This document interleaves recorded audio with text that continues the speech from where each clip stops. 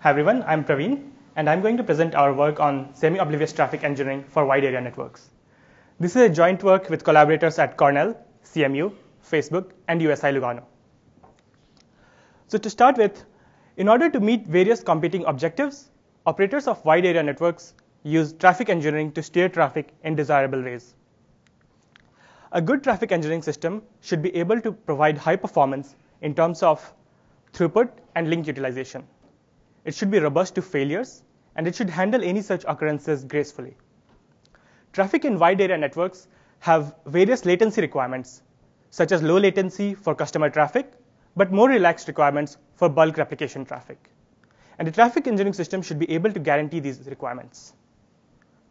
Finally, it should be operationally simple, so that it is easy to root cause and analyze any issues that may come up in production. And traffic engineering systems must achieve these competing objectives while navigating various challenges. For example, wide area networks grow based on predicted growth in demands, which leads to unstructured topology, unlike data center topologies. This also means that capacities may be added to links in a non-uniform manner. Failures, such as a misbehaving router or links going down, is common in such networks, and a traffic engineering system must be robust to such failures. It is often difficult to predict traffic patterns in advance, and a traffic engineering system should be able to handle such mispredictions or traffic bursts in a graceful manner. Also, it must take into account various limitations imposed by the underlying hardware, such as, for example, the number of flow rules that may be installed on the routers is bounded. And finally, frequently updating the routing state in response to changes in network state or network topology may lead to significant overheads. So let's look at some approaches to traffic engineering. The traditional approach to traffic engineering relies on tuning link weights in distributed routing protocols such as OSPF and CSPF and ECMP and so on, so that they compute a good set of forwarding paths. Now, for instance, by increasing the link weight of this particular link, a network operator can steer traffic through this alternative path. Now, this approach is simple to implement in practice, as it harnesses the capabilities of widely deployed conventional protocols. However, optimizing link weights to achieve good performance in such systems is difficult in practice. And it often performs poorly when failures occur or during periods of reconvergence when link weights have been updated. So around 5 years ago, enabled by SDN, we started to see centralized solutions to traffic engineering. SDN gives us global visibility of the network as well as direct control over the network elements. So in principle, we could use these capabilities to deploy the optimal routing scheme at every moment in time. For experts, we would solve the multi-commodity flow problem or MCF problem, which formulates the routing problem as an optimization problem, and say we can use a LP optimizer to find the optimum solution. However, it is not practical to achieve optimal performance even using this approach. To understand why, note that to actually achieve optimal performance, we would need to solve the MCF problem very frequently in response to changing demands and update the routing scheme that is deployed almost instantaneously. Now, this is not practical because of various operational constraints. For instance, let's look at the time required to solve an MCF instance. This graph shows the time taken by Gurobi's optimized LP solver to solve an MCF instance. The time taken to solve is shown on the y-axis, and the x-axis shows different traffic matrices over a course of multiple days. And this data is based on a real wide area network operated by Facebook. We find that it takes roughly 30 seconds to solve each instance, and this imposes a fundamental lower bound on how frequently can we, or at what rate can we react to changes in the network. In addition, there is no guarantee that the solution of an MCF instance will be similar to the solution that you got when you solved the previous instance based on demands a few minutes or a few seconds back. So this means that we will need to update the routing scheme every time we solve an MCF instance. And again, for the same network, we performed an analysis of path churn caused due to these updates, and we found that we need to add or remove about 1,500 to 2,000 paths in each iteration. And now these updates also need to be performed in a consistent manner. That is, so that to avoid any forwarding loops, black holes, or any transient congestion. And that would again impose significant overheads on routers. So how did people actually build practical centralized T systems in the presence of such overheads? Well, let's take a step back and see what a traffic engineering system actually does. A traffic engineering system essentially has to perform two tasks. First is path selection, which is to decide which set of paths to use from a source to a destination. And the second is rate adaptation, which decides how should you split traffic from a source to a destination across the multiple paths available between the two nodes. And it turns out that path selection is a slow and expensive process because you may need to update many geo-distributed routers for a single path update. On the other hand, updating splitting ratios for a source and destination pair is much faster because you need to update only at the ingress node. And as you saw with MCF, performing both of these simultaneously in a tight loop has a lot of overheads. Now, since we can't literally set up or tear down these global paths, the key insight here is to modify the set of forwarding paths very infrequently, but we may change the splitting ratios more frequently. Now, how should we select these paths? It turns out that selecting a good set of forwarding paths is tricky, because we are sort of committing to these paths once we have installed these paths.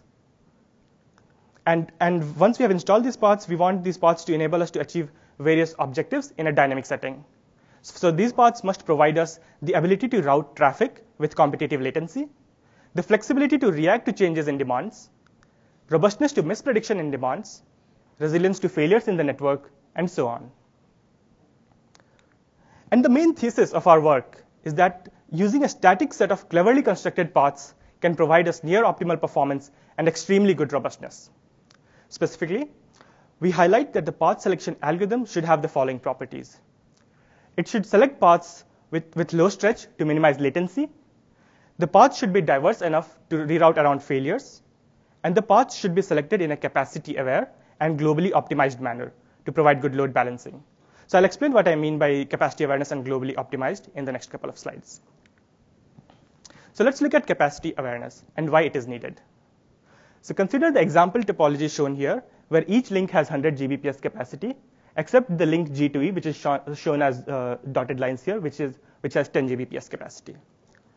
Now also assume that the link weights are proportional to their depicted lengths.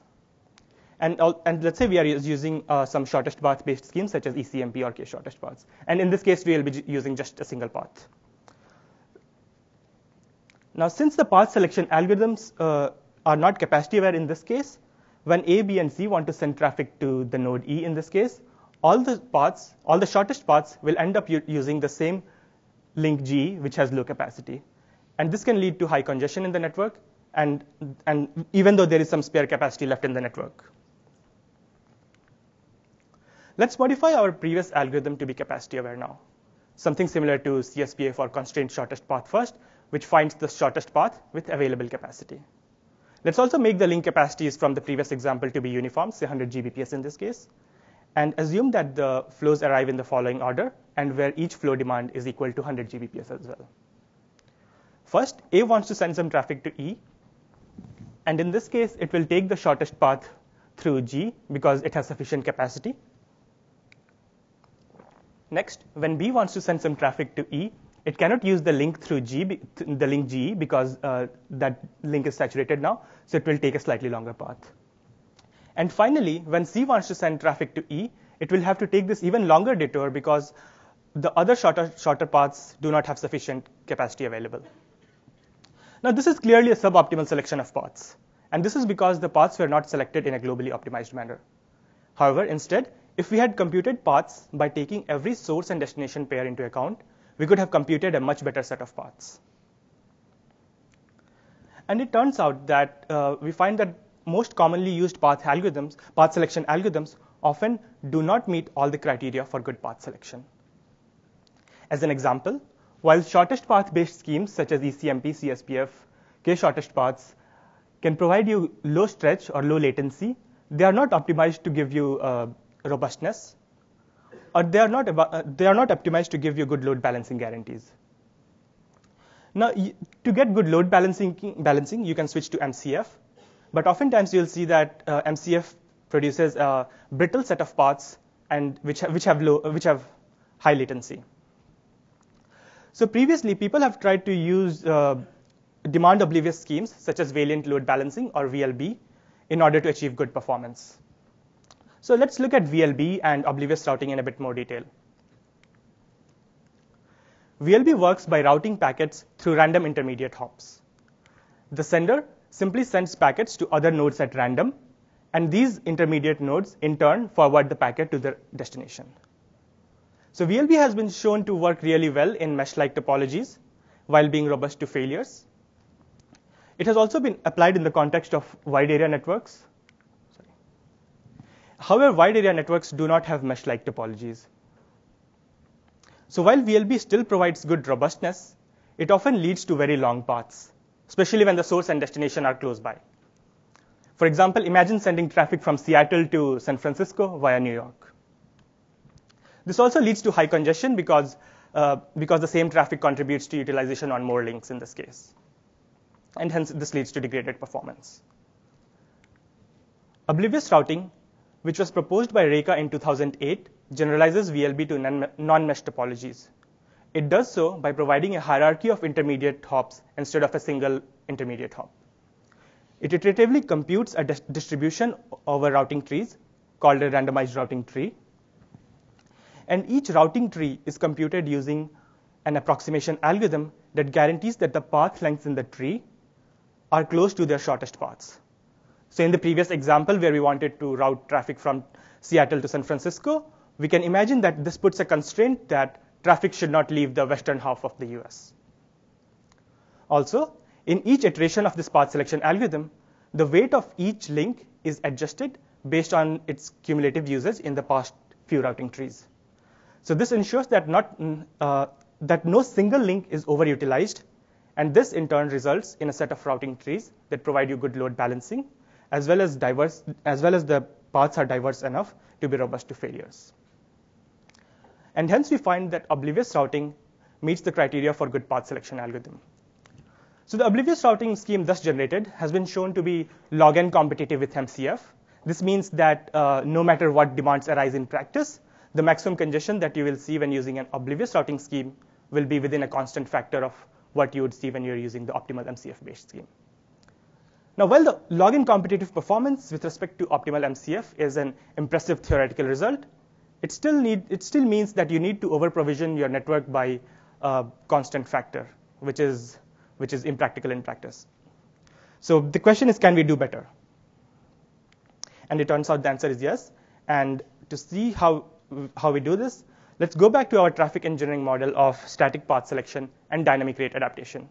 SMORE proposes using oblivious routing to select paths which are low stretch, robust to failures, and provide good load balancing properties. SMORE combines them with dynamic rate adaptation, and it uses an LP to optimize the splitting ratios used to map traffic to paths in order to achieve better performance. Now, this approach of semi-oblivious routing has been studied previously, and it has been shown to be not significantly better than oblivious routing in the worst case. But these worst case scenarios, consisting of artificial traffic matrices and topologies, do not really occur in practice. In fact, as topologies evolve in response to changing or predicted demands, there's often an implicit correlation between the demand matrices that you see and the link capacities. So we asked this question of how well does semi-oblivious routing perform in practice? So to analyze the performance and robustness of SMORE, we performed extensive evaluation using data from Facebook's wide area network. The network follows a common network designed for content provider, consisting of several large data centers and points of presence across the globe. Traffic on this network consists of both latency-sensitive traffic, such as customer traffic, as well as background or elastic traffic. And we collected accurate snapshot of the network consisting of topology and traffic matrices for over a month, and we performed high-fidelity simulations to perform performance and robustness characteristics. To compare with other traffic engineering systems, we implemented a wide range of systems ranging from traditional schemes to more recently proposed ones. We also implemented an optimal TE scheme based on MCF to serve as a benchmark, even though it is not practical to implement such a scheme in real world. This optimal scheme assumes that there are no operational constraints, and it is allowed to use an infinite number of paths for routing. So let's look at performance of these systems on Facebook's wide area network. We'll look at metrics of throughput and maximum congestion in the network. The x-axis shows time for each traffic engineering system for over half a week. And on the y-axis, we have normalized values for different metrics such as throughput and maximum congestion. So when using the optimal approach, we found that optimal MCF was able to route traffic route 100% of the traffic, and the maximum link congestion varied between 40% to 65%, following a sort of diurnal pattern. Without going into too much details for each of these traffic engineering systems, I just want to highlight that while with the exception of CSPF, Oblivious, and SMORE, almost every other traffic engineering system saturated at least one of the links, which led to loss due to congestion. And in fact, SMORE remains closest to optimal with a maximum congestion within 16% of optimal on average. Next, we also performed an experiment to analyze the robustness. This experiment is similar to the previous case, but for each traffic matrix, we fail one random link in the topology. After failing this link, we allowed the traffic engineering system to react to such failures and change the routing scheme if it wanted to. So as expected, optimal T is again able to reroute around most failures, and it gives you low congestion. However, the congestion increased compared to previous case because you had to reroute this traffic along an alternate path. Similarly, we found that the maximum congestion for other traffic engineering schemes also increased, and SMORE remained competitive with optimal in terms of maximum congestion and was again able to deliver around approximately 100% of the throughput. So these experiments were done under a path budget of 4, except for optimal. And this path budget of 4 means that we constrained these traffic engineering systems to use only up to 4 paths from a source to a destination. Now, it turns out that on increasing this path budget of 4, we find that these other traffic engineering systems, such as those based on k-shortest paths and combined with dynamic rate adaptation, also achieve near optimal performance when the set of paths become diverse enough.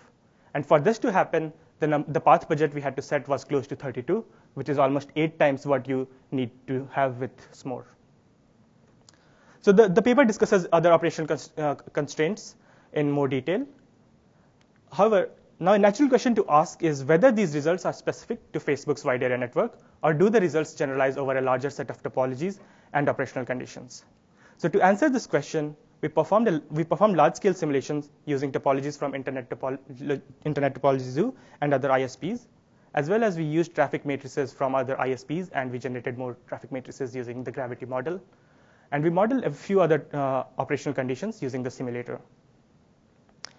And we found that while we did see some variation in performance across these different topologies and operational conditions, we found that SMORE has better performance and robustness guarantees overall. For instance, the plot on the left shows normalized capacity on the x-axis for different traffic engineering systems, where capacity is defined as by what factor did we have to scale the traffic matrix before we saturated at least one link. And the values here are normalized with respect to optimal traffic engineering, and we see that SMORE performs quite close to optimal. The graph on the right side shows the probability of achieving different level of availability SLAs, and we again find that SMORE is quite robust to failures in network. So to summarize, we found that path selection is critical to the performance and reliability of traffic engineering systems. Semi-oblivious traffic engineering, which combines oblivious routing for path selection with dynamic rate adaptation, meets the competing objectives of traffic engineering by providing near optimal performance and high level of reliability. And finally, we have made our implementation open source on GitHub, so feel free to check it out. Thank you.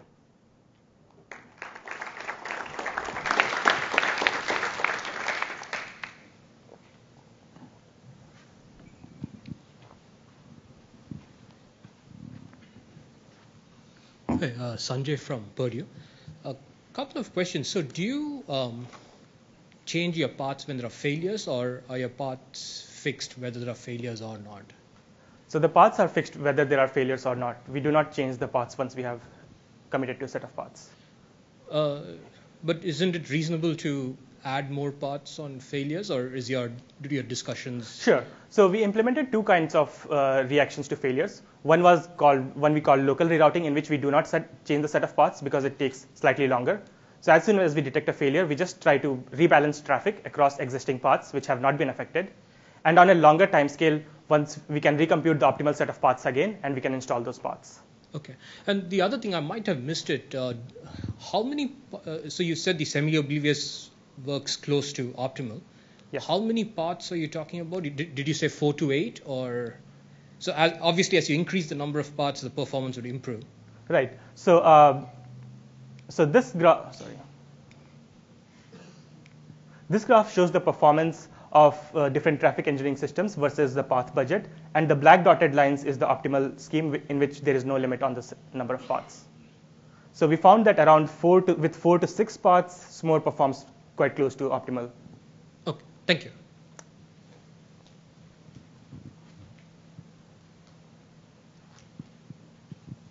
All right, well, let's thank our speaker again.